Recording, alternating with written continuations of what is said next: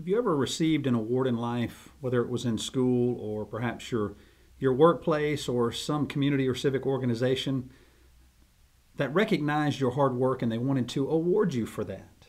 And they were grateful for the work that you put in and that you showed maturity and responsibility for whatever that reward was.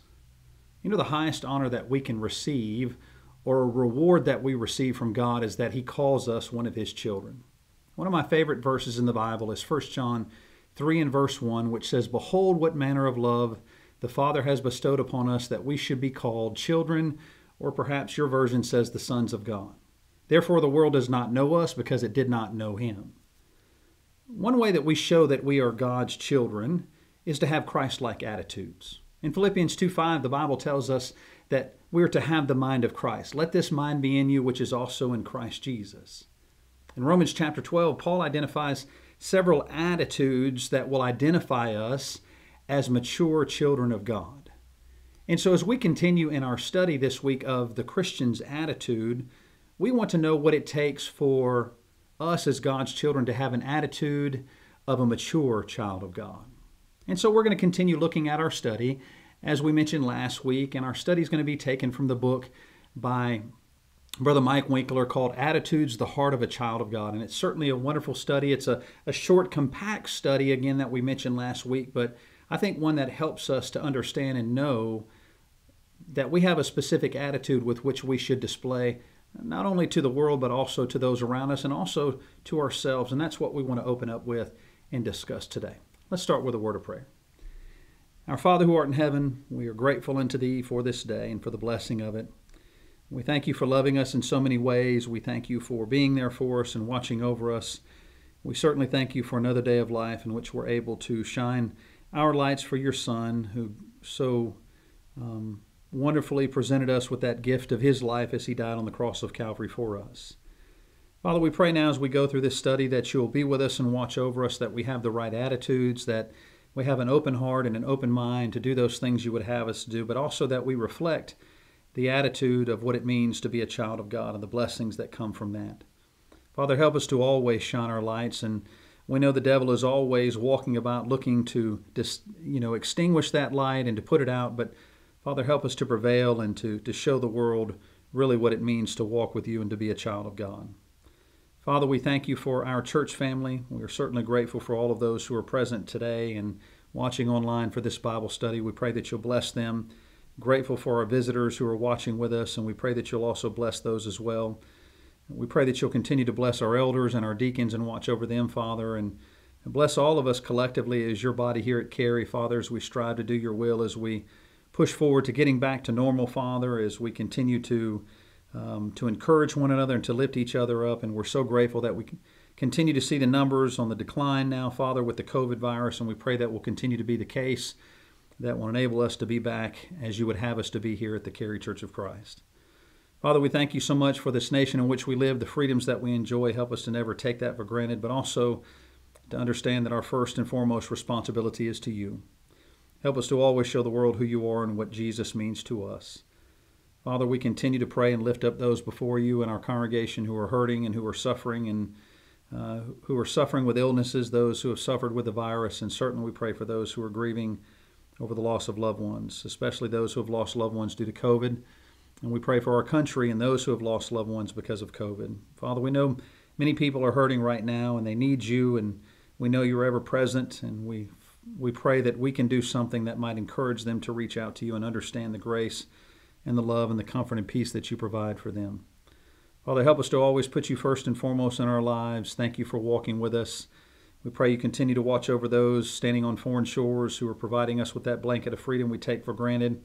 Protect our military, protect our first responders, Father. Watch over all of those who are out there providing us with those things necessary to continue our day-to-day life, and we're grateful for their sacrifices. Father, we thank You so much for loving us. We thank You for calling us Your children. And again, most of all, we thank You for Jesus. In His name we do humbly pray. Amen. So as we think about what our attitude should be, especially the heart of what of God's child should be, last week we talked about what it means to be happy, and certainly that also is in relation to what it means to be content. And we looked at the Beatitudes, the 8 specific Beatitudes that we read about in Matthew chapter 5, to be meek and to be peacemakers and those that seek and want to follow after righteousness. Those things that we follow after help us to develop an attitude as God's children of what it means to be happy. But today we want to talk about how we mature as a child of God. The Bible instructs us in 2 Peter chapter 1, verses 5 through 9, that we're to continue to grow, that we add those Christian graces.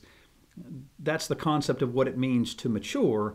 Maturity is learning from the things in which we've had previously or that we've experienced previously and putting those practical things to use that help us to mature. And that comes from knowledge and also from learning from individuals and watching. So how do we as God's children develop a proper attitude towards what it means to grow in maturity? Well, the first thing we have to understand is as we look at Romans chapter 12, and we want to unpack the first several verses here today, is that the child of God's attitude towards our body should be extremely important.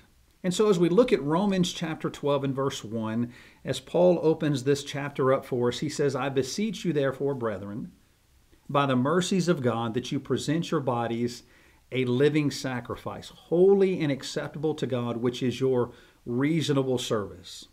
So when we think about maturity, we think about our bodies, and I don't mean in relation to growing old. As we mature, we think about growing old and getting more gray hair, as I can see in my beard or in my hair.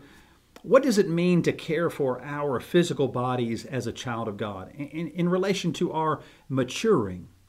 Well, caring for our physical bodies is really a matter of stewardship. The Bible, or rather the dictionary, defines the word stewardship as conducting, supervising, or managing something, especially the careful and responsible management of something entrusted to one's care.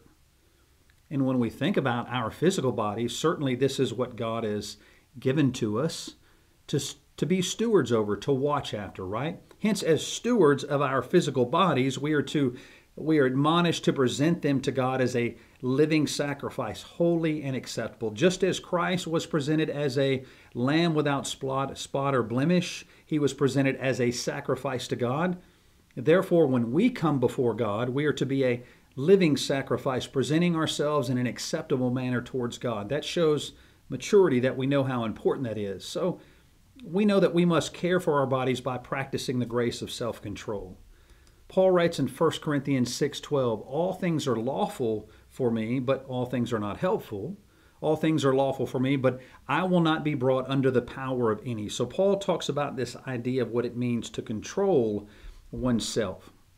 We must also care for our bodies so that the life of Jesus may be manifested in them. So we want to make sure that we're controlling ourselves, not to allow those things of the world to take control of us, but with that, the same idea is then brought into subjection as Paul is talking about concerning the mind and the body, is that we're presenting our bodies so that the life of Jesus may be manifested in them. Again, this goes to shining our light to the world. Paul writes in 2 Corinthians 4 and verse 10, "Always carrying about in the body the dying of the Lord," always carrying about in the body the dying of the Lord Jesus, that the life of Jesus also may be manifested in our body. And so there's a challenge for caring for our physical bodies, that we might present them, that Christ is manifested in ourselves, that in that we're glorifying God in all of those things that we do. Paul also encourages us in Ephesians chapter 5, he challenges us to love our bodies by cherishing them and nurturing them. So Paul writes, "So husbands ought to love their own wives as their own bodies. He who loves his wife loves himself, for no one ever hated his own flesh, but nourishes it and cherishes it, just as the Lord does the church." Again, we present our bodies a living sacrifice before God, so therefore we must take care of ourselves so that we might be productive, and we'll look at what it means to establish and use the talents that God has given us. But we want to be healthy and productive as long as we can while we're here on this short stay of what we call earth before we finally get to be with God in eternity. And so again, we are to present our bodies as a living, a working sacrifice. We must remember that our bodies are for the Lord's work and for His glory. Think about 1 Corinthians 16 in verse 13.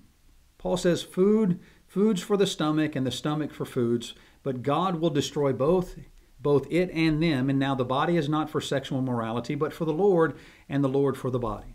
Again, he carries this idea over into Colossians 3:23. And whatever you do, do it heartily as to the Lord and not to men. So our bodies are members of Christ, and we present them in such a way that as we present our bodies, it's doing so that we might bring glory to God. And so Paul records in 1 Corinthians 6:15, do you not know that your bodies are members of Christ? That is, we belong to God. Shall it then take the members of Christ and make them members of a harlot? Certainly not. And so when we think about what we must do with our bodies and presenting it in such a way that we take care of ourselves, that we're glorifying God.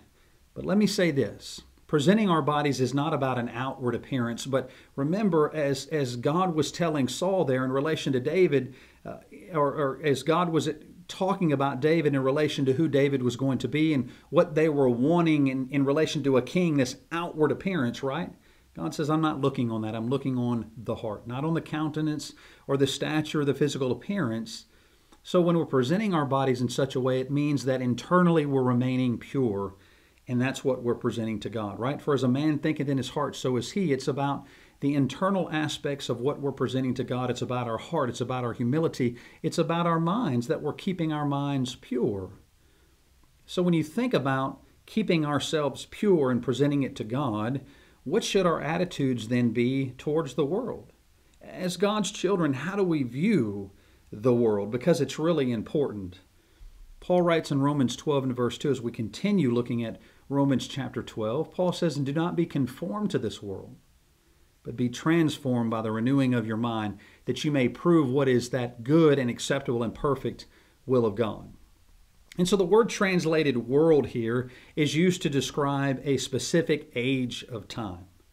And so what should our attitude be towards the world in which we live, this time in which we live today? We're not concerned with 50 years ago. We're not concerned with 2,000 years ago. We're not concerned with 100 years if God so blesses us with that into the future.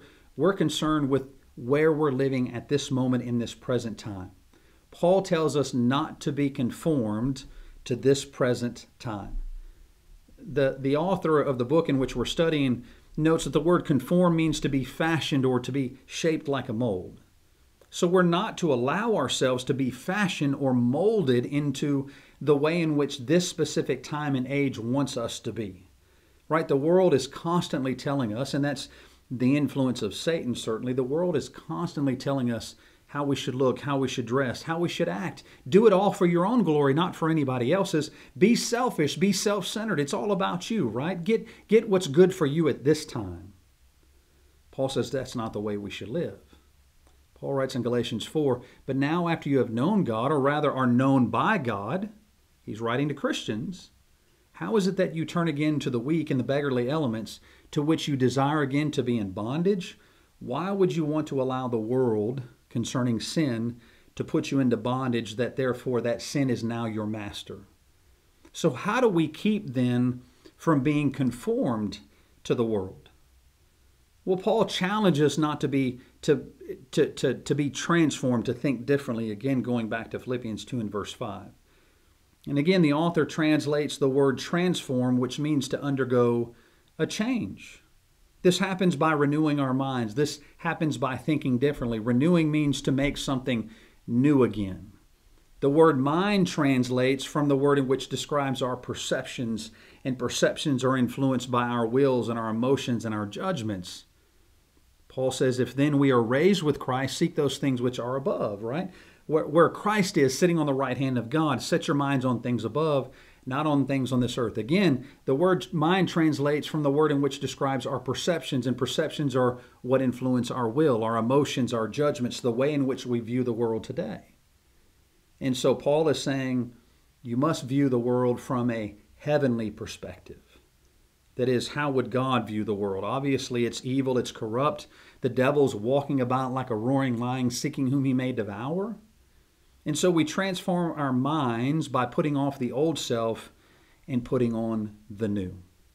So if we're going to put something off, then we must put something on new. But Paul says that you put off concerning your former conduct, the way in which you used to live your life. The old man which grows corrupt according to the deceitful lust, and be renewed in the spirit of your mind, and that you may put on the new man, which was created according to God in true righteousness and holiness. So to put on something new, what then must we put on?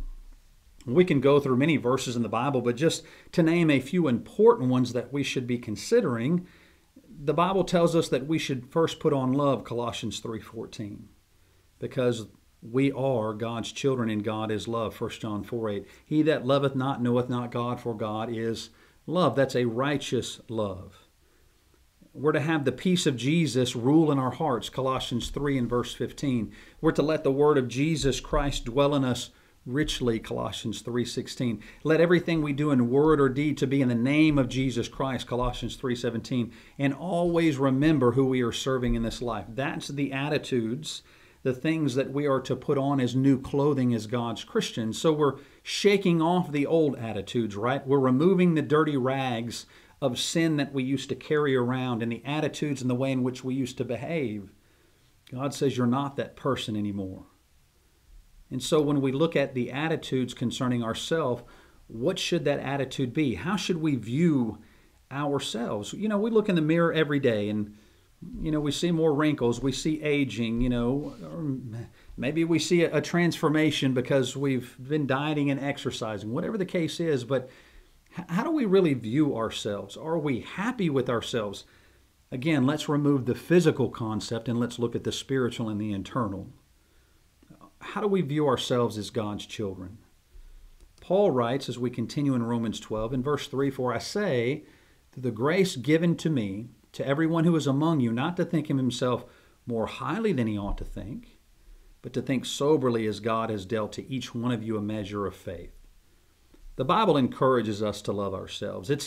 It's not being self-centered or self-righteous to say, well, I love myself. You kind of hear that old counseling cliche, do you love yourself? That's not what I'm talking about. The Bible encourages us to love ourselves because when we love ourselves from the perspective of being a child of God, it helps us to love other people.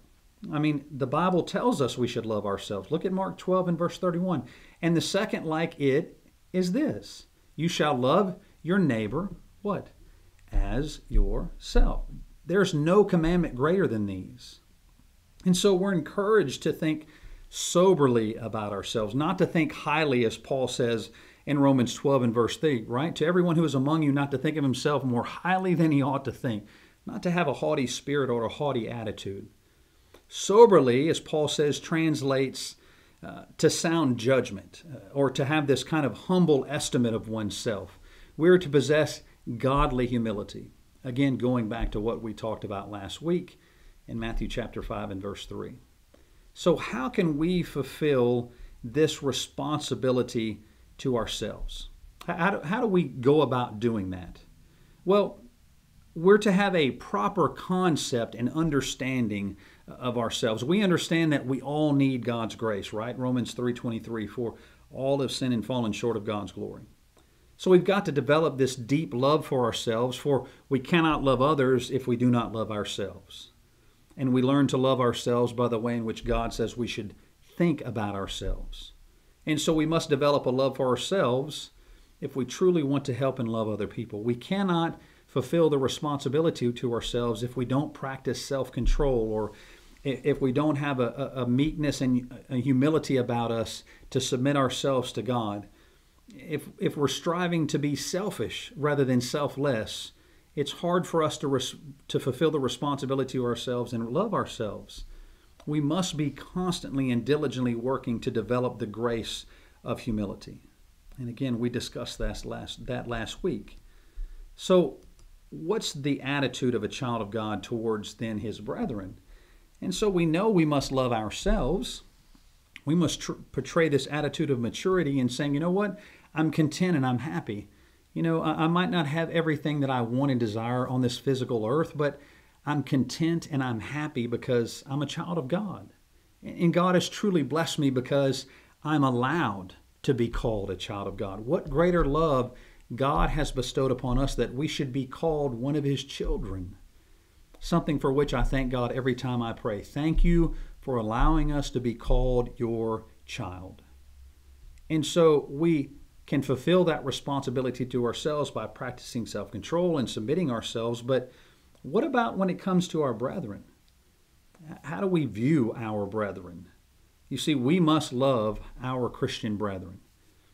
John writes in John 13:34 through 35, "A new commandment I give to you, that you love one another, as I have loved you, that you also love one another. By this shall all men know that you are my disciples." What? If you have love one for another. Brethren, that's not 100%.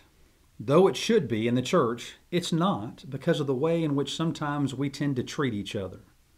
The Bible tells us we've got to be hospitable towards our Christian brethren, to opening up our homes. And now, I know it's difficult right now because of COVID, but COVID's not going to be around forever, so that can't always be an excuse. It's going away. And so now we've got to project the goal of what we look forward to and get ready to be back in an active Christian service. And so we've got to be hospitable. We've got to love each other, right? Paul says in Romans 12 and verse 13, what? Distributing to the needs of the saints, given to hospitality. Our hearts and our homes should always be open. Hospitality means to entertain, or more importantly, it means to be lovers of strangers. But not only must we be lovers of strangers, we must also be what? We must also be empathetic towards our brethren. Well, how do we do that? Our hearts and our homes should always be open, yes, and we must always be hospitable. But to be empathetic towards our brethren means that we rejoice with them when they rejoice, and we weep with them when they weep. Brethren, I can tell you right now, people are hurting, and we need each other more than ever right now. We need to be leaning on each other and reaching out to each other, communicating to each other. We must strive to be of the same mind with our brethren. Look at Romans 12 and verse 16. Paul says to be of the same mind towards one another. Do not set your mind on high things, but associate with the humbled. Do not be wise in your own opinion. Well, unity is extremely important, isn't it? Look at Psalm 133 and verse 1. Behold, how good and how pleasant it is for brethren to dwell together in unity. We must be united, especially when the church is hurting, especially when the world around us seems to be falling apart at the seams. We must be there looking out for each other. So what's the child of God's attitudes then towards our talents? Paul writes in Romans 12, verses 6 through 8, as we continue, having then gifts differing according to the grace that is given to us, let us use them. If prophecy, let us prophesy in proportion to our faith. Or ministry, let us use it in our ministering.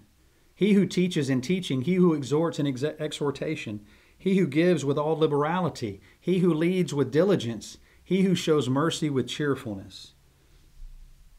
Every child of God has a talent. Jesus teaches us that talents are different in number and distributed according to each individual's abilities, Matthew 25, 14, and 15. So responsibility has been defined in the book as the Christian's response to his God-given ability. Let me say that again. Responsibility has been defined as the Christian's response to his God-given ability. The responsibility we have towards our gifts is to use them, listen to this, to bring glory to God. Those who choose to neglect their responsibility will experience the wrath and the rejection of God. Think about Romans 11:22. Behold the goodness and the severity of God. And so when we think about our talents that God has given us, ask yourself this question. In renewing ourselves and putting off the old self and in collecting the new clothing that God gives us, what is my purpose and my talent for the body of Christ? What am I good at? You know, not everyone is gifted with speaking or leading or being in front of people, but we all have a talent that we can use for the glory of God, whether it's sending cards or calling someone or giving encouragement, or maybe we're good with our hands, or whatever the case is. The list goes on and on. But we all have a talent concerning our maturity. What's our attitudes towards maturing and being active in the church with which we use our hands to make sure that happens? Well, what about our attitude towards sin? Again, looking at Romans chapter 12, notice what Paul says in verse 9. Let love be without hypocrisy. Abhor what is evil, cling to what is good. We all know as Christians, sin is defined as lawlessness, right? We cannot, as God's children, be neutral towards sin. Either we choose to obey God or we don't. I mean, it comes down to that. There's no middle ground. There's no gray area. Either we choose to follow God or we don't, right? We can't serve two masters. But the problem, I think, many times is that many try to minimalize sin. Remember, sin is deceptive, as the Hebrew writer says in Hebrews 3:13. It's progressive. It's enslaving. Peter wrote in 2 Peter 2 and verse 19, while they promise them liberty, they themselves are slaves of corruption. For by whom a person is overcome, by him also he is brought into bondage. And so we've got to make sure that as God's children, we're maturing to not allow ourselves to fall back into that bondage of sin, to be enslaved by it, to be captives of it. But if we're maturing, that means we're growing, and that means we're not allowing those things to affect us because we're mature in our faith. And that's so important for us to remember, to be mature in faith. So what really matters to God is what's on the inside. As the Bible says in 1 Peter 3 and verse 4, the hidden heart, right? Rather let it be the hidden person of the heart with the incorruptible beauty of the gentle and quiet spirit, which is very precious in the sight of God. When we embrace the attitudes that we see here in Romans chapter 12 that Paul is opening up for us, then we will truly be God's mature children. Because if we're not growing and moving forward, then either we're stagnant or falling behind. And if we're stagnant or if we're falling behind, then God will punish us accordingly because we're not growing in the grace and knowledge of the truth in which God tells us to be. To teach and accurately divide, to use those things that make us complete, to grow in the grace that God has given us, to add those Christian graces again that we talked about in the beginning of this class in 2 Peter chapter 1, verses 5 through 9.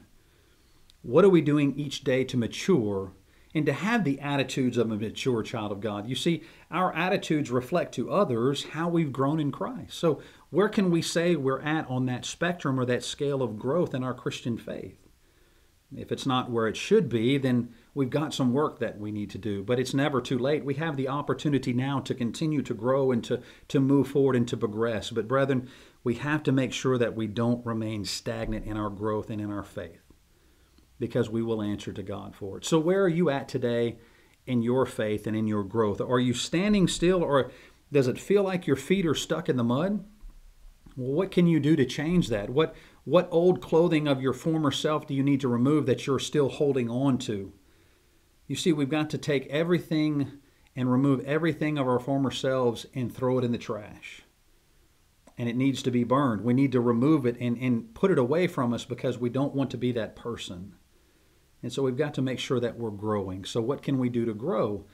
You know the answer to that. If there's something holding you back, something amiss in your life, something that you need to fix, please, I encourage you to do so. And if you're watching, if you're listening, I encourage you, if you're not a child of God, to take that step and do those things necessary. Well, then the question is, Larry, what do I got to do then? Well, it starts by accepting and understanding that I'm giving a standard by which I must allow myself to follow. And that's God's standard of righteousness. That's His truth that He gives me. Am I willing to follow that then with the truth that He's given me? Am I willing to open up His Word and believe what He tells me? If so, then here comes the step of putting off the former self, and it means we've got to repent of our sin, to cast and put it away. And I hope that you're ready to do that today. It means we confess with the mouth, as it tells us in Romans chapter 10, 9 and 10, with the mouth confession is made towards or concerning our salvation, that I believe that Jesus Christ is the Son of God. And finally, I remove all of that old clothing in baptism where my sins are washed away, and as I'm raised as a new creature, I'm putting on the new clothing that God is providing me. But it means I've got to grow. It means I don't sit and stay stagnant. It means I've got to keep moving forward to mature, that my attitude might show in the way in which I'm maturing. And I certainly hope that you're ready to do that. And if you are, please reach out to us. You can find all of our information at carycoc.org, and we certainly hope that you will. I pray that the rest of your week is blessed. I pray our attitudes are what they need to be, that we're happy and content as God's children, but that also we're looking towards being a mature child of God in our faith. Take care, and God bless.